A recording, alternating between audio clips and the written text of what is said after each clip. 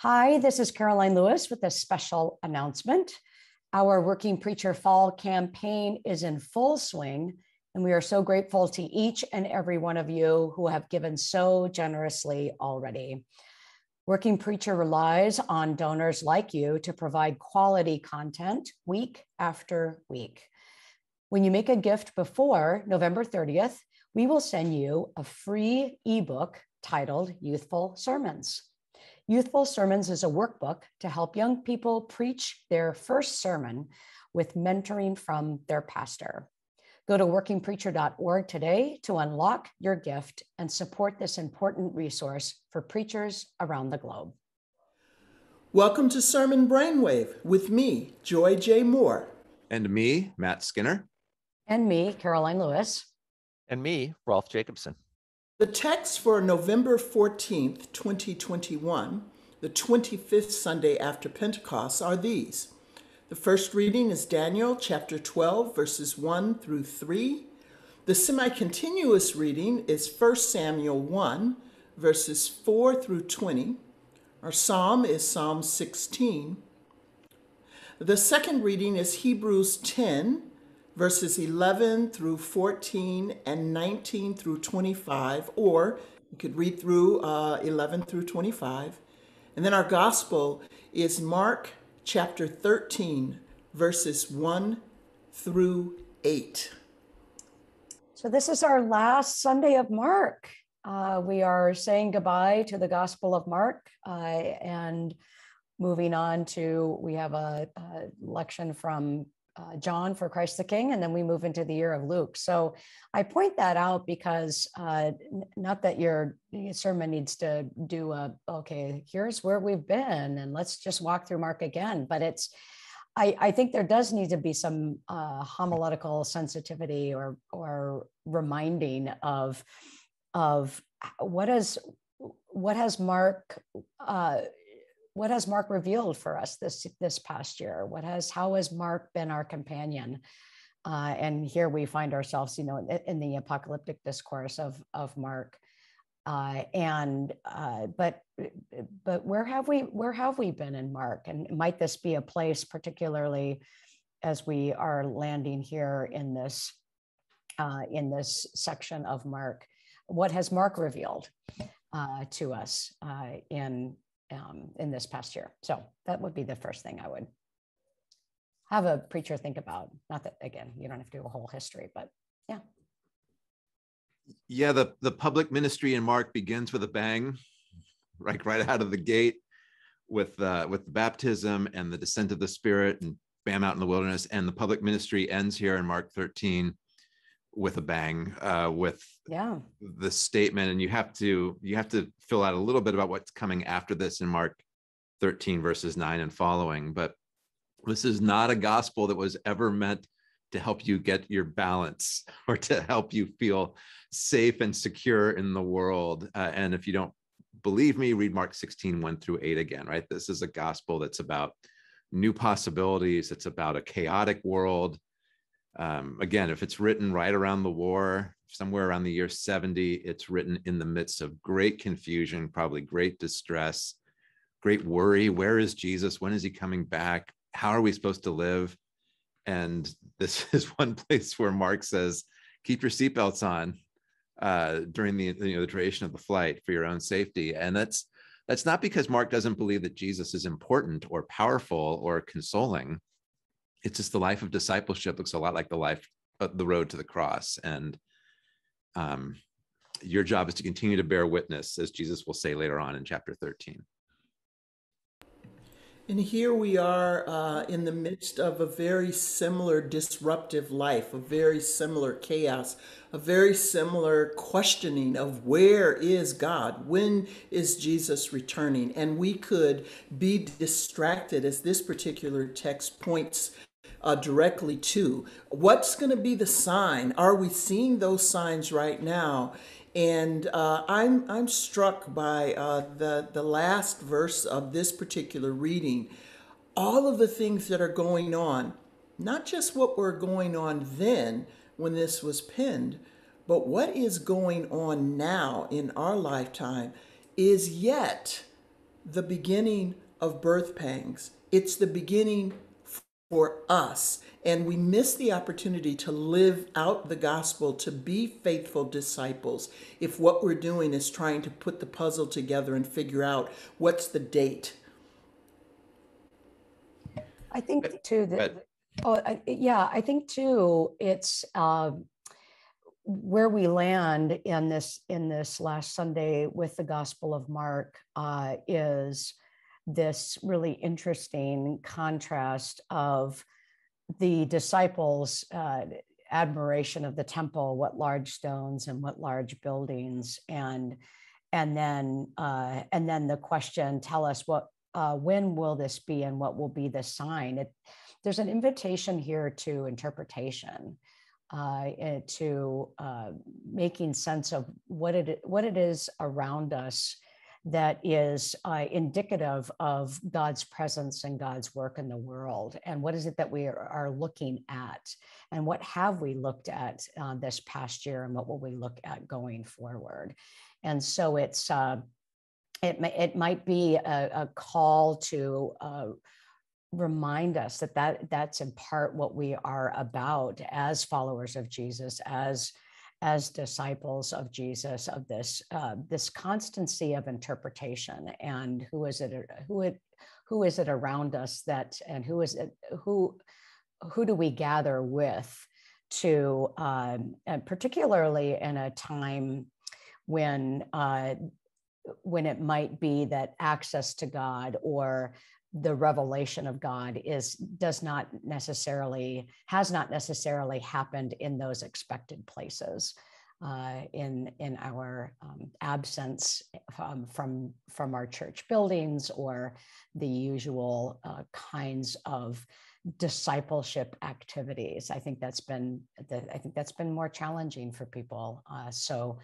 It's a call attention to a life, and particularly the location of this, then what will be the sign, then going into chapter 14 and 15. And so how will we, the sign is looking back, but it's also, of course, looking forward. And how is it that the disciples will interpret the signs that are to come, which are going to be pretty significant, and what are they going to mean then? And we interpret signs based on context, based on past, and based on present, and where those signs direct us then is the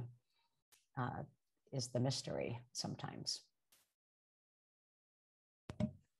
Yeah, I appreciate the look back at the last year you're talking about, Karoline. I mean, not just in terms of Mark's gospel, but also now what you just said in terms of the times that we're living through. You know, a text like this often turns off preachers and congregations because you think this is so weird, this is so disturbing. But for a lot of us, we've never been better situated to interpret a text like this because we've just spent coming up on 2 years now, churches, Christian communities, trying to figure out, how do you interpret a pandemic?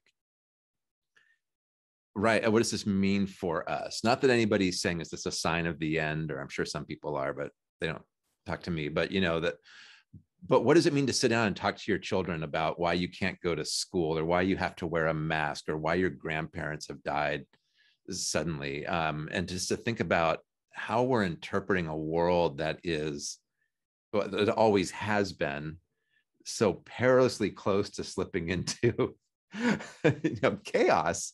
And for some people, they're like, yeah, no kidding, that's how I live my life all the time. But what does it mean to live in a pandemic as well that's been intensified by, at least in the United States, by racist realities? It's been intensified by the political climate. It's been intensified by certain kind of aspects of the American ethos that have made it very difficult to love your neighbor. I mean, we can talk about this now a little more honestly, or a little with more experience than we have in past years, I think. For the sake of then, for where do we go now, or where is Jesus in the midst of this? I agree with you totally. And in your last a set of categories, if we change how American has lost the ability to love our neighbor, and to simply to say how nationalism, wherever your national identity is, um, I want to highlight what you said. For us, we may very well be at the most ideal time for understanding and interpreting and proclaiming the message of this passage in a way that's so similar to the context in which it was written. Do we dare take a look at Daniel from this? We have to. Yeah, we do. We do. I do appreciate Chris Hayes' commentary here in setting it in its larger context. It's always so important, particularly when you have a piece like this that is just I don't know, it's just odd. It's an odd reading, and yet we too often will skip it because it's a difficult passage for us to read. And so I like to, I'm really curious. I'm going to give a push over to Rolf because I'm really curious to what he might do with this. But whenever I'm reading Daniel, I'm always reading it against the dystopian novels that are written today.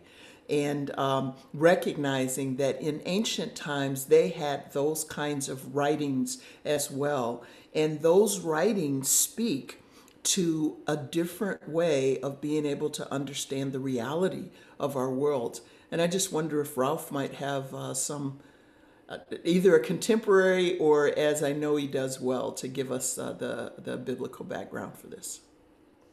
Say more about reading the dystopian novels.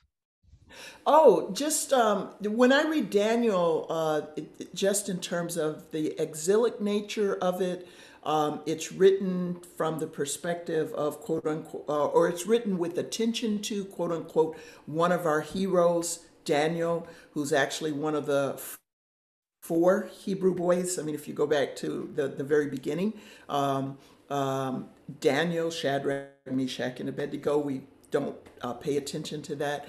And here you are is in the midst of exile, in the midst of the greatest disruption for the people of God at that moment. And they have to find a way to find hope. They have to find a way to find God's presence.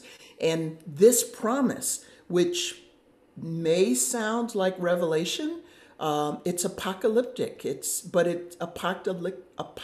I was doing so well with my speaking there for a moment, but that word that my teeth can't spell, apocalyptic writing, is also like our contemporary dystopian.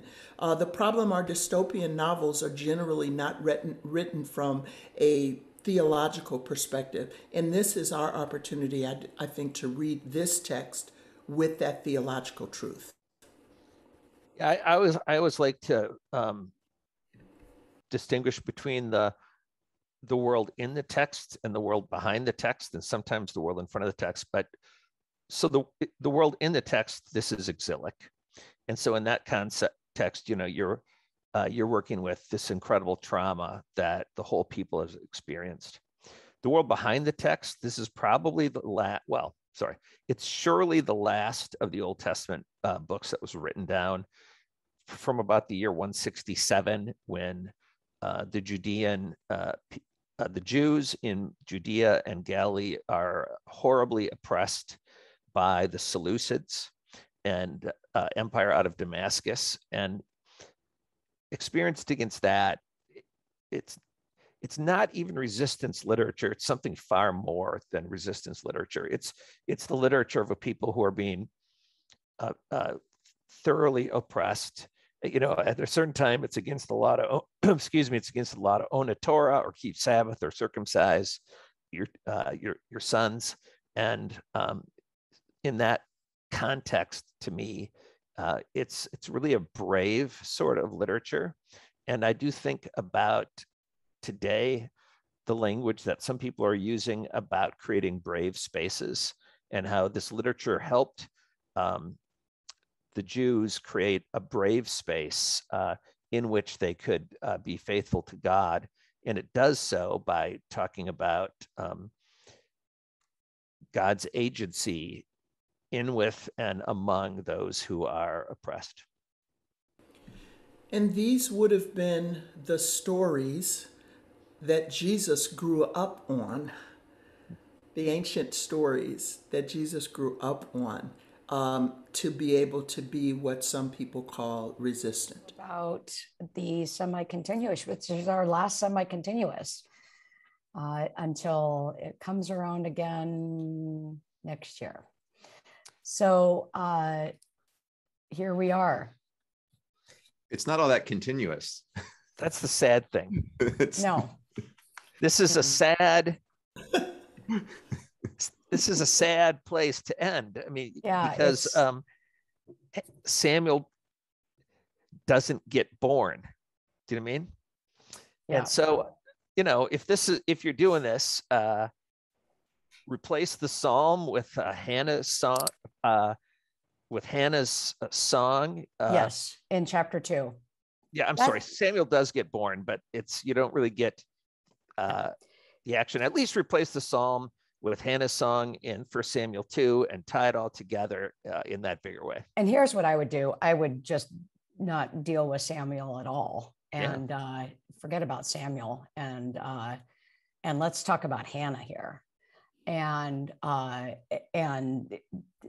again, a kind of a focus on Hannah this is another passage that's really I'm having a hard time with, because the way in which women who have struggled with infertility and that reality, and you've got what's her name, who's mocking her, provoking her, which then Penina. Penina, and then Elkanah does nothing to stop that. And so there's just a lot of troubling dynamics in this story that make me want to I don't really care too much about Elkanah right now, or Samuel, and I really want to talk about Hannah. And where is her place in this semi-continuous year? But also, as you said, Rolf, to bring in Hannah's song and the way in which she embodies a really critical aspect of our scripture, that the response to God's favor, the response to God being favored by God and to be seen by God is praise. And so we have her song of praise in chapter 2.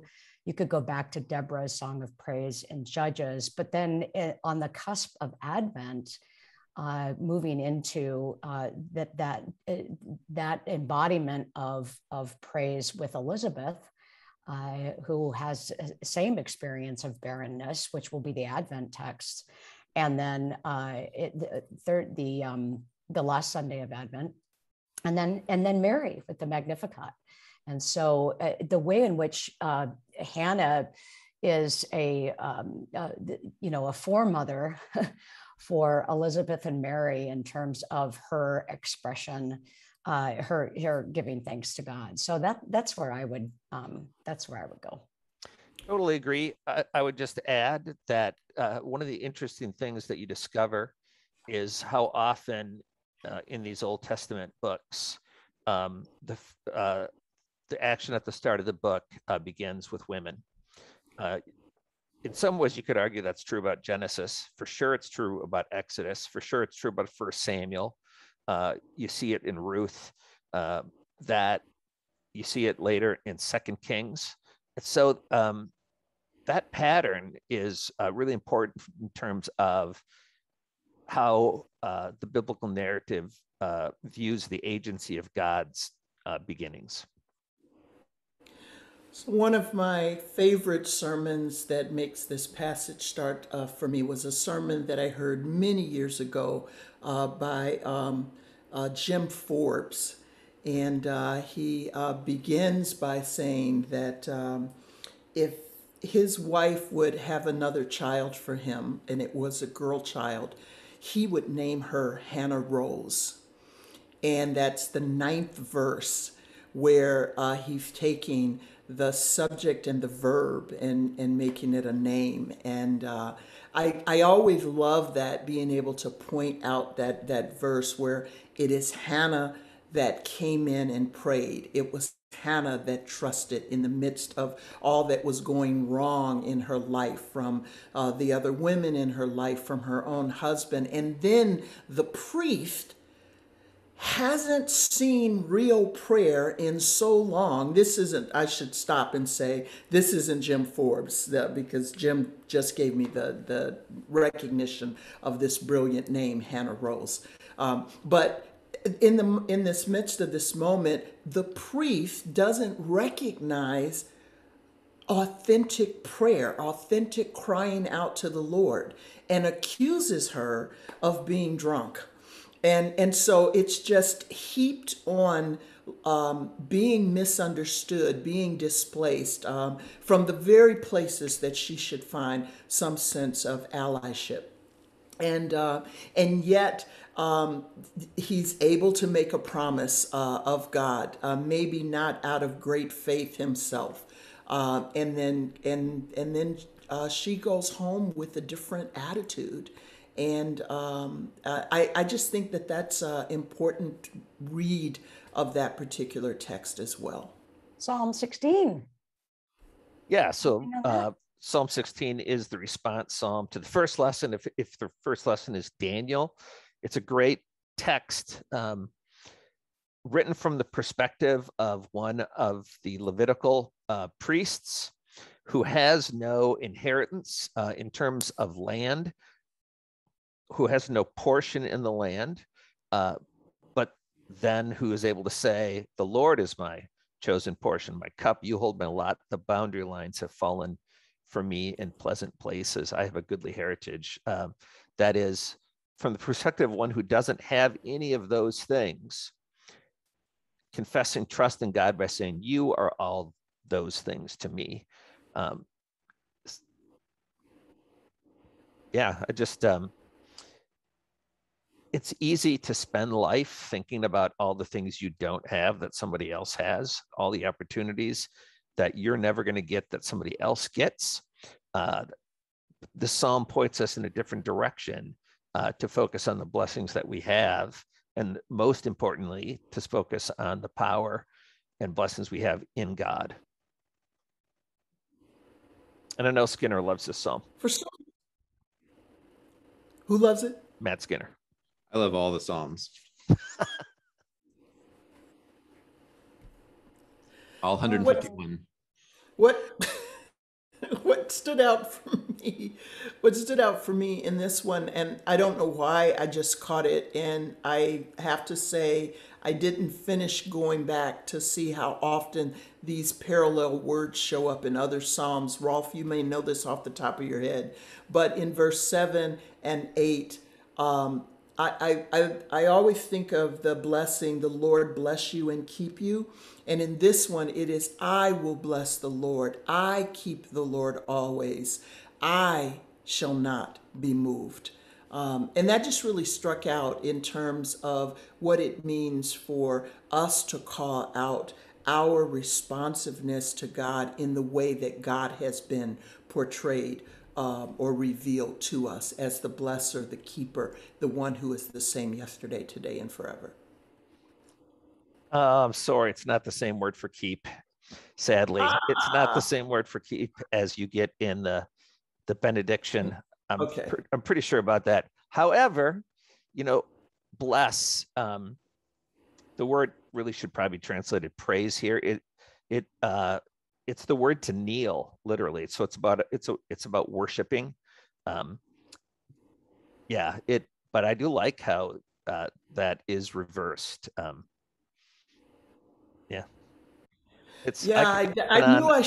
knew I should. Yeah, I knew I shouldn't have said it before I finished my homework, but that caught me.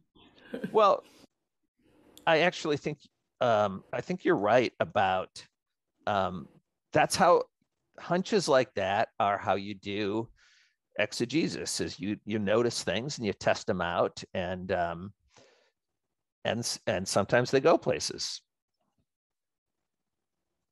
And sometimes they don't go where you want them to go, and you know, can't take them there. It's all right. And our last reading from Hebrews. There's a lot of parts of Hebrews that don't really just kind of, trip off the tongue, aren't, at least for me, memorable. But I love the ending here. We're in chapter 10. Let us hold fast to the confession of our hope without wavering, for he who has promised is faithful. And let us consider how to provoke one another to love and good deeds. I mean, right to there to me is, that's a great sort of thumbnail of the Christian life. God is faithful, and that's what we confess. That gives us hope for the future. And in response, we provoke one another to love and good deeds. I don't know about you guys, but my mom used the word, whenever she said provoke, it was usually something I was doing to my little brother that she didn't appreciate, that I was provoking him. But here it's provoking one another to love and good deeds. I don't know how you do that. You guys have any ideas?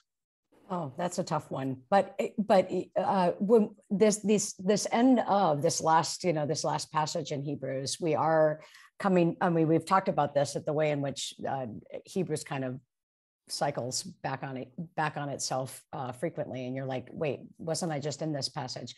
But we do have in this section some themes that we've been talking about throughout the Hebrews, throughout our discussion of Hebrews, like for by a single offering. This is in verse 14.